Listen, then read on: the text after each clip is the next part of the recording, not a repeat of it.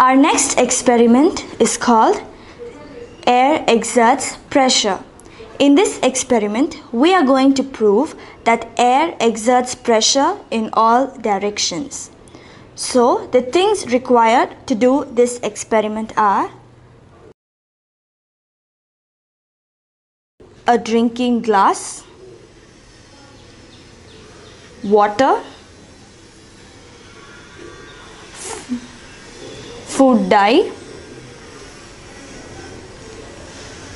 an index card, and you will also need a plate to prevent the water from spilling. So, shall we begin our experiment? First, we need to fill the glass with water. We are using the plate so that the water doesn't spill on our working table.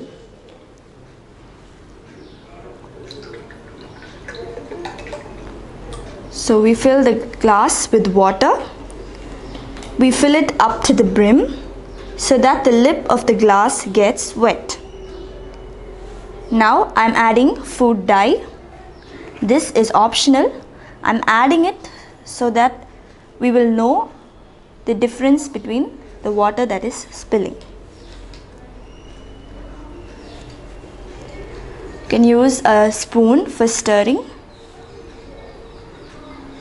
Now we have yellow colored water. The next step is to cover the glass with the index card. You need to press the card down with one hand. This will make a seal around the lip of the glass. The next step is we need to turn over the glass while pressing the card down with one hand. So we have turned it over. Now slowly and carefully remove your hand and let go of the index card. So did you see what happened? You will be surprised to see that water from the glass does not fall.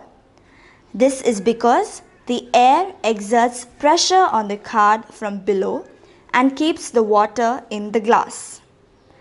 This experiment proves that air exerts pressure in all directions. It also proves that air pressure can be stronger than the gravitational force that acts on the water in the glass.